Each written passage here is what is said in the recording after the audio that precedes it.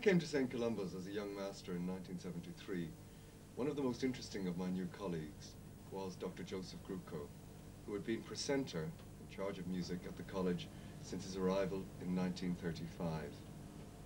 Dr. Groocock was to stay a little more than a year after my arrival, having completed nearly 40 years of service to the college, and I'm talking to him today. Dr. Groocock, what were your first memories of the college when you came here in 1935? A very small place compared with the school where I had been in England. How many pupils were there? There was something like 70, I think, at the most. Perhaps it was even less than that. All boys.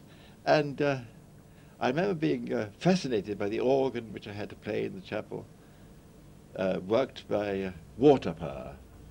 You pulled out a plug. It's quicker than starting many an electric motor, and it went psh, boom, psh, boom, the whole time you were playing. Noisy, but efficient. Delightful memories. Fun little house where I lived, no longer there. Where was it? It was on the green grass just above what is now the Founders Building. In fact, I inhabited that while the Founders Building was being built and gave music lessons in my sitting room, and it was very noisy. Was it only music that you were responsible for when you came?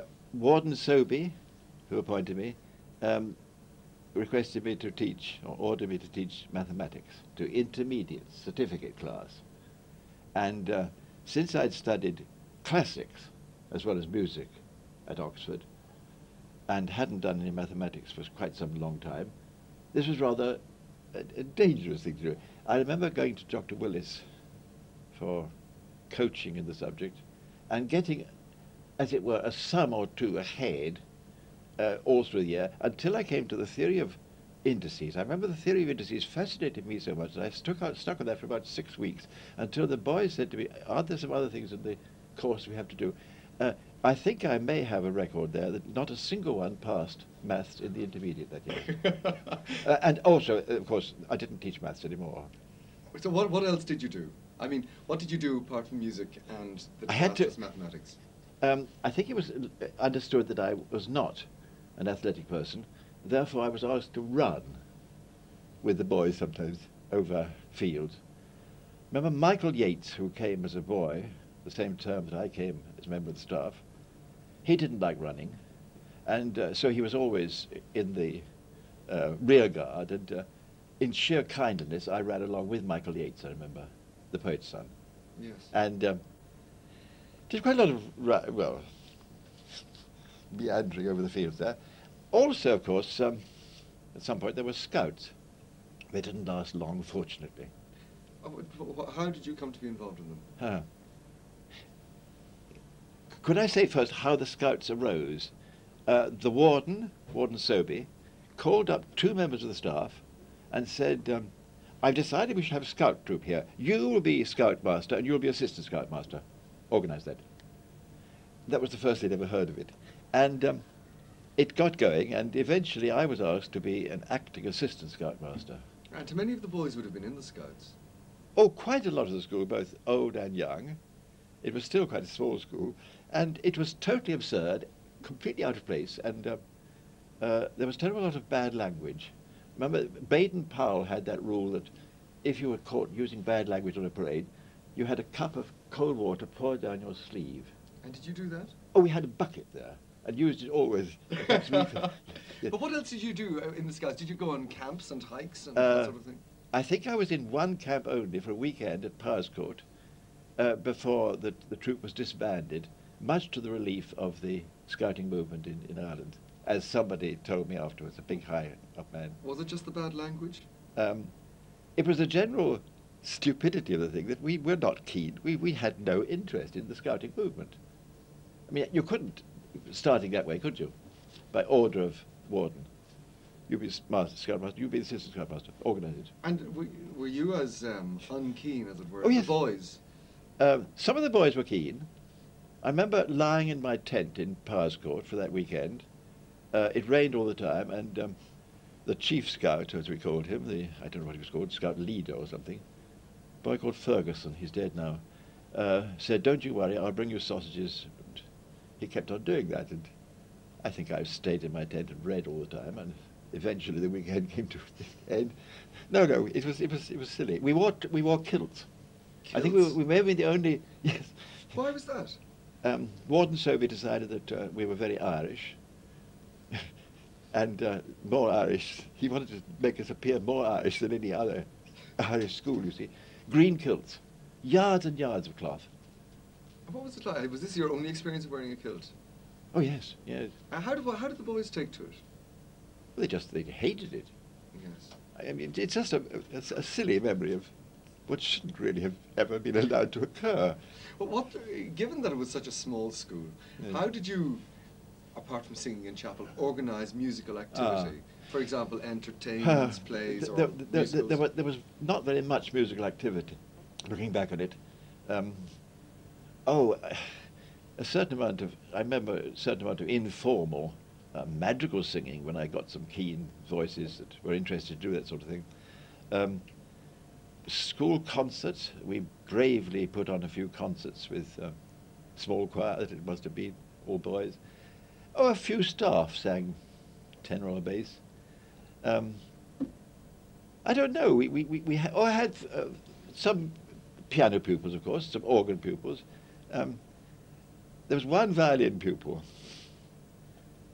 for many years, and that was about all for many years, and then later, with more boys and a little more talent, we began to get a few more things. We even managed a small orchestra. That has all come on, I'm sure, since I left, and has developed marvellously, I'm sure. It didn't develop very much for me. Tell me, when you were here first, you were a bachelor. Yes.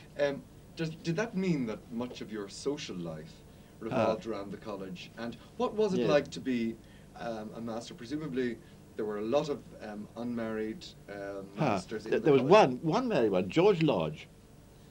He was the only Roman Catholic.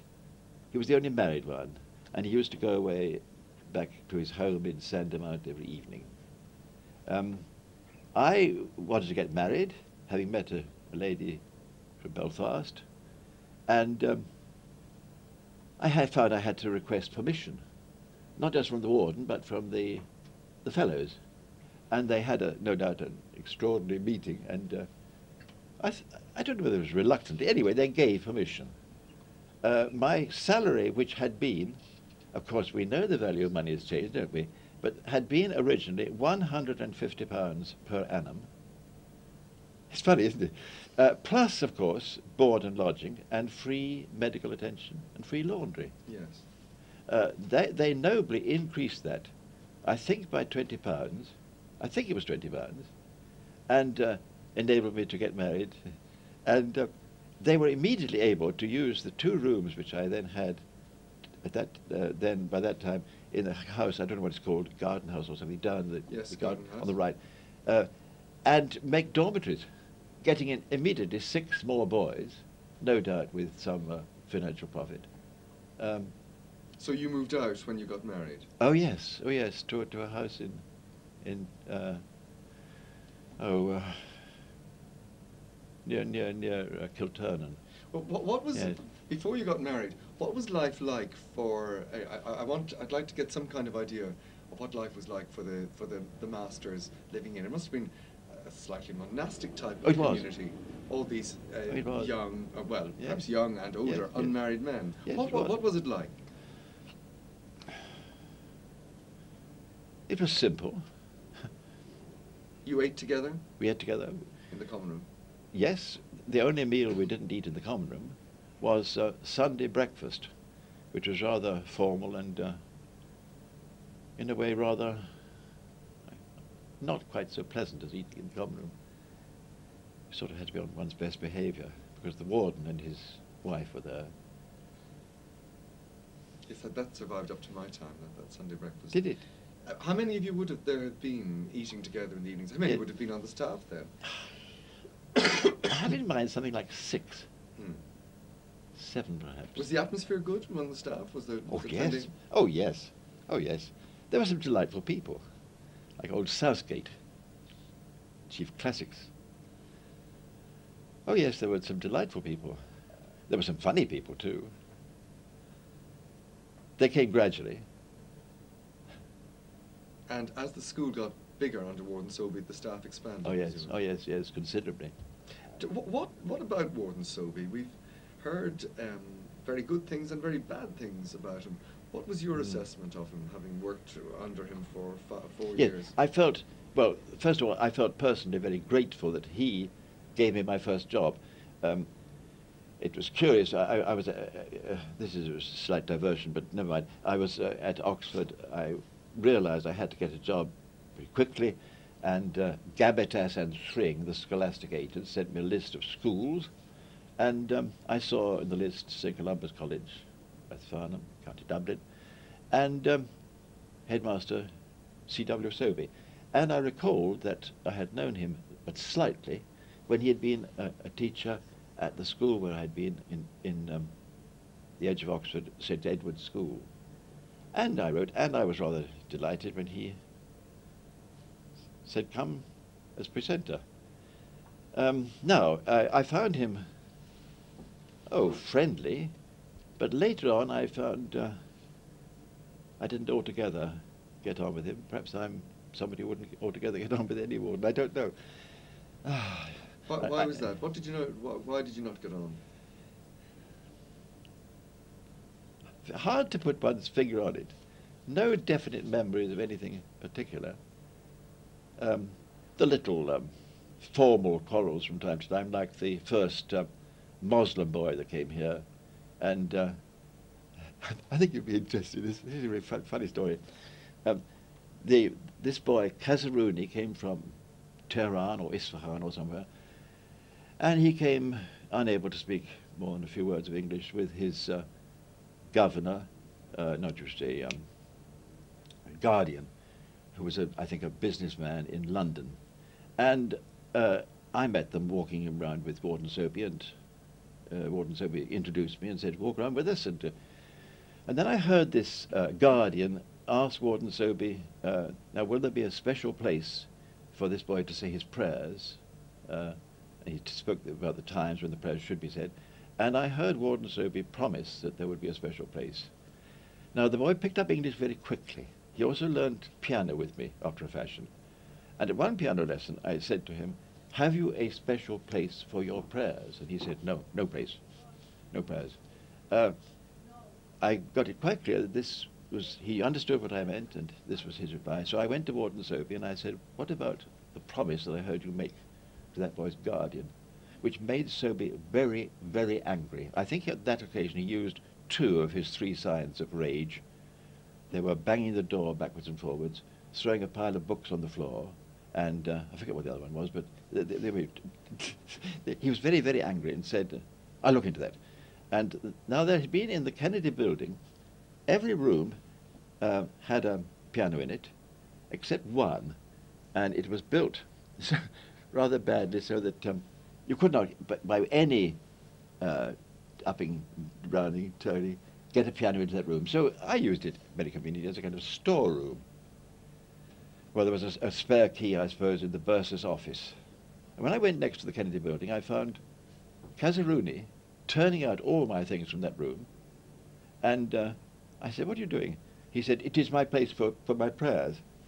I couldn't say anything, could I? But no, Was this the warden's vengeance? I beg your pardon? Was this the warden's vengeance? Yes. Giving oh, him. oh, yes. Oh, yes. Oh, yes. Yes. But no, there were other things.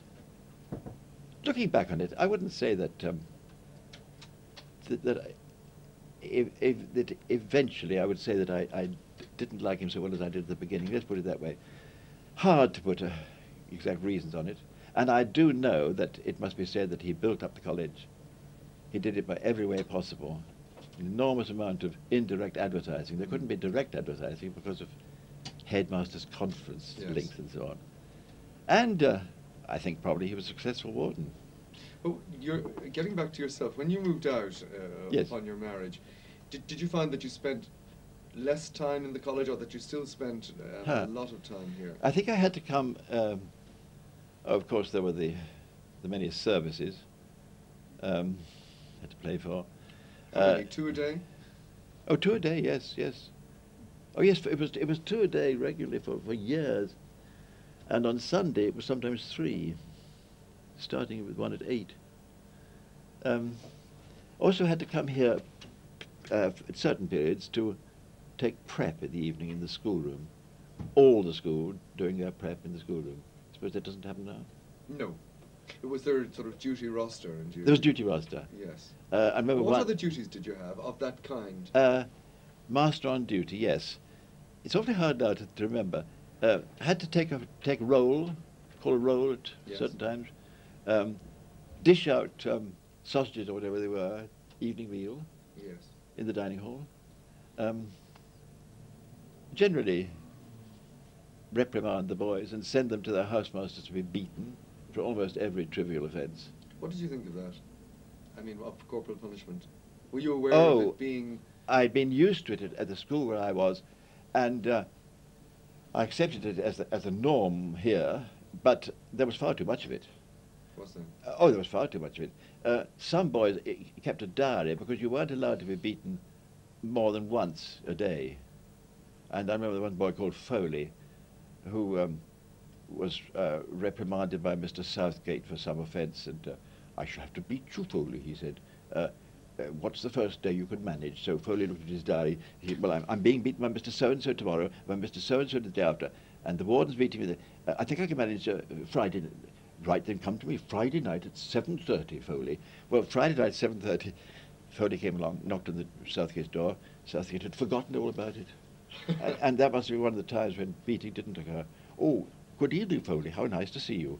Would you like a cup of tea? And the beating was forgotten. But that's an exceptionally proved. Did you ever beat anyone yourself? No, that had stopped just before I came, except for warden and housemasters. And did prefects beat at that time? Because they did later. Then I suppose head of school probably did. Hmm. Yeah, I think so. But not as much as the head of school at St Edward's did. What were again, coinciding with the time of your marriage, about the late 30s, the war came. Yes. What are your memories of how the war affected life in the college and indeed your own routine? Restrictions, of course. I suppose there was a certain amount of rationing. Of course there was, wasn't there? Life was simpler. I think we all tried to do something to help on the college farm. What was there on the college farm? Was it cattle, pigs, poultry, and vegetables and all that sort of thing? Plenty of vegetables, and yes, a certain amount of poultry, I think, and a certain amount of livestock, various kinds. Sure, there were pigs. There were certainly cows. Oh yes. And did you work on the farm yourself? I mean, I don't think I did. No, I don't think so. I can't remember. Yes. Tell me, getting back to the lighter side of it, you talked a little bit about some of the entertainments. What about? Could you say something about the musicals that you wrote? Yes, I'll tell you how those started. It came quite early on in my career here. It came to near the end of a term, and Warden Soby said to me one day, well, is there something laid on for the last night of term? I said, I don't know. Why don't you know? I said, is it something to do with me? Well, he said, I should have thought you'd be interested to have something. I said I didn't know that I was supposed to do that. As from now, he said, you are master in charge of entertainments. So, and you'll get something for the last night of term. But the time was short, and I remember I decided I would write a musical. This was 2 or 3 weeks before the end of term, and I remember going down to seek peace and quiet in Fuller's Cafe in Grafton Street with a very small amount of expenditure. I sat on a comfortable seat there and wrote my musical. Funny place to choose. I wanted to get right outside this place. And how long would it have been, the musical? It was probably about half an hour or 40 minutes. It was called The Headmistress. And it was quite good. It was actually very funny. And it went down very well. And many would have been involved in it? Oh, there were 3 chief characters, and there was a chorus of schoolgirls. Now remember, it was only a boys' school. So when I had quite big boys dressed in any sort of gym frocks that they could manage to get into, pretending to be little schoolgirls, it was bound to be funny, you see. And then this went well, and it was expected that I would write more, and I did. I think I wrote about 7 altogether. Jack and Jill and the Drainpipe, I think, was most successful. I adapted that for some children in the BBC Northern Ireland, and they did that about 3 times in succession. One of your musicals plays a prominent part in Michael Campbell's Lord Dismiss Us. What one was that? And was it all true, the way he wrote about it in that book? Well, Michael Campbell, I remember, had taken a part in, I think it was one that I'd called Broadgates, but that doesn't matter. If it wasn't that one, it was another one. And Michael Campbell, we got on very well here, and he was very good in taking part in this. He couldn't sing very much, but he did his best. He went and evidently remembered a lot of that. I don't think much of this was written down, unless he'd kept a script. I don't know. But when he wrote Lord Dismiss Us, without any permission from me, even being asked for, he quoted an awful lot of that one. I think it was Broadgates. Yes. I thought it was rather bad at the time, but I suppose it's all right. It was the only one that was published. What did you think of the book as a whole, as a portrayal of the college? Horrible. Horrible. There were some characters that were, I would have thought, easier to detect, the originals than mine, whoever I was called. But there was one in particular that was thinly disguised English teacher. Oh, it was somebody who finally committed suicide by laying his head on the railway line somewhere. The school, of course, was set in England. Yes. This was obviously founded on an English teacher who had, in fact, fallen on the London Underground, and nobody knew whether it was suicide or not. But it was a very unpleasant book, extremely unpleasant. It made insinuations about, shall we say, the sexuality of one kind or another of various people, and it was unjustified, I think. Right. Moving on through the years now, Warden Argyll came to the college in 1949. How much did things change with the change of your first change of warden? It's hard to remember. I don't think it was any sudden change. Did he appear as a very new broom when he came at first? I suppose every incoming warden, I suppose, would so appear. I don't remember as being spectacularly new broomish, but I think he went down well, and I would imagine that we all liked him. I know I did, and he sort of got on very well. And at that time, were you beginning to diversify your activities between the college and Trinity College? Yes, I got interested. I was doing various other things. That's right. I'd started quite a long time ago, to conduct the choral society in Trinity, and then I was doing quite a lot of teaching of harmony and counterpoint, correspondence courses with various people, and then later a sort of unofficial class in Trinity before there was a proper regular school of music there. And let me think.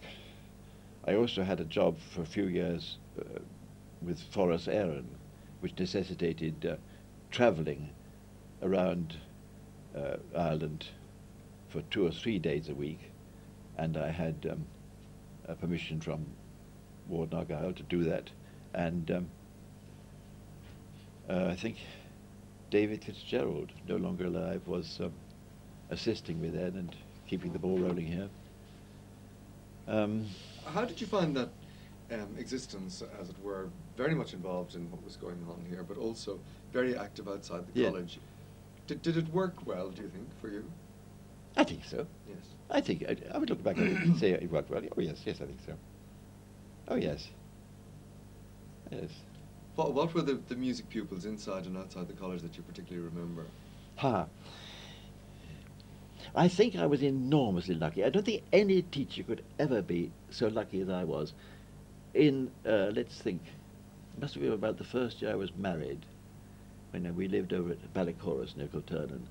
And so that was only a very few years since I came here, that I met young John Beckett from Aravan, I think. And he at once struck me as being extraordinary, outstanding young musician. And I remember when he first arrived, he revealed to me, rather shyly, that he had written 24 preludes for piano, like Chopin, and a few sonatas for violin and piano, and lots of songs and so on. He hasn't developed as a composer, but he has developed in other ways. Before he left me, he was a very good pianist, pretty good organist, and very, very knowledgeable about music itself. And of course, he's had a splendid career. Yes. Any singers? Did any singers pass through? Interesting at that point. I remember some good voices in the choir. I can't remember any who developed as singers afterwards. No, I don't think so. No. Organists. Yes. David Lee. Yes. Who later became organist of Kilkenny Cathedral, St Bartholomew's Church, is now teaching organ in the academy. David Fitzgerald, who also became organist of Kilkenny Cathedral, dead now. A fellow called McKinney, who came from Ballymena or somewhere, I can't remember where. Lisbon. And he was a very good pianist, I remember, and organist. But which of your colleagues at that time, and indeed in your years here, were you closest to? Who do you have the fondest memories of? Interesting you should ask me that. It's an awful thing to say. It would suggest that I'm a very unfriendly person. Not particularly anybody. Possibly Mark Mortimer. With, looking back at it, though I have been bad, I have not kept up with him since he settled in Paris. He lives in Paris now, yes, I met him in the last year. But possibly Mark Mortimer. And when the end of Warden Argyll's reign came about in 1974, How long ago was that? What could you tell us the circumstances of your own leaving the college staff finally? I found Gibbs completely different sort of person. He struck me as being very authoritarian, and that may be good for a headmaster to be authoritarian, but I thought he overdid it. Right away from the very first day, he was, as it were, wielding if not an iron rod, certainly a cane with, shall we say, with generosity. I got the impression that he was, well, more than I would have thought wise, concerned with discipline in the simple sense, And again, that may be a good thing that a new warden should be concerned with discipline. But I think he overdid it. I didn't like the way he treated boys, who, after all, are human beings. I seem to remember him saying to me once that it was more important that they should obey instructions than think or feel anything particularly. That was the keynote. I've got the impression that what his keynote was, let them obey instructions. Now, that has said what I felt about Warden Gibbs. I didn't like, I didn't feel at ease with him at all, right from the word go. And there were various things that made me decide that I would get out. And I remember writing a letter of resignation and receiving a reply within, certainly within an hour.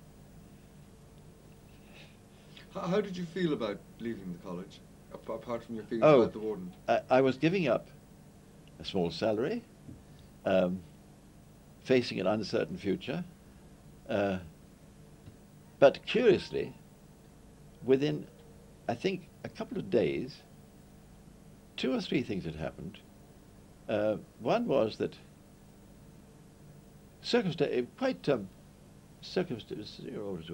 providentially, Trinity, where I've been doing something rather part-time in their newly formed School of Music, offered me a slightly bigger salary. And also, I had had the forethought to apply for an organistship, too, in fact. And I think on the same day, both churches said they would like to have me. So I had to go to one. I went to Sanford, which treated me very well, and I think I had, don't know what it was, 12 or 15 years there or something. I can't remember how long it is since I left. You told me, and I've forgotten. It's about 16 years now. Oh, I see. Well, then I think it was about 12 years organist at Sanford Parish Church. Yes. Tell me, as you'll have seen from the college today, even walking through it for this interview, you'll have seen the number of girls that there are now. You were recalling earlier the arrival of the girls and the first 4 girls. Tell us about that from the point of view of a member of staff. What was it like experiencing this big change, this revolution? I think it was splendid. I think most people, possibly Dr. Willis was a bit perhaps apprehensive. I wouldn't know. But I think most of us probably welcomed it. I know it seemed to me to be absolutely splendid. I mean, this bit of fresh life. The boys, the senior boys loved it, of course. And I mean, they revelled in this. How not? The girls, it's funny looking back at it. I think they were a bit overawed at first. 4 of them, you see, only 4. The boys carried their books and opened doors and generally were frightfully respectful. I don't suppose that lingers, does it? What did the staff feel? I mean, what did the staff think? Were they you see, having them in their classes and so on? Yes, they were in the, I think they were all in the 6th, upper 6th? Yes, at that time. I think so. Yes. So, well, they fitted in. I don't think there was any special sort of respect paid to them or anything. I don't think so. They were there. We accepted it. I think looking back on it, it was splendid. You'd approve wholeheartedly of the yes. co-education. Oh yes. Oh yes, yes. Education. Having sent my first family of 5 to single-sex schools, my next family of 2, they both went to New Park. It's boys and girls, and I think they're none the worse for that, and perhaps the better for it. But of course, St Columba's could now offer the same services. Indeed. What are your happiest memories, Dr. Groocock, of the college and of your long association with it? Organ playing, choir when it went well, and those musicals which I used to revel in. I can remember just enjoying those so hugely. one time when I was working at Bach B minor Mass down in Trinity, and the very same day, perhaps, taking a rehearsal of my own trivial, flippant music up here. Oh, they were very happy days. And what would you like best to be remembered for? It's awfully hard to say. I think I would like to be remembered as having become more and more delighted with privilege of teaching, which I'm still doing. I hope I'll do it till I die. I think I would like to be remembered by pupils whom I managed to help. And I know I did manage to help some individual pupils. I'd like to be remembered for that, really. Dr. Groocock, thank you very much. Thank you.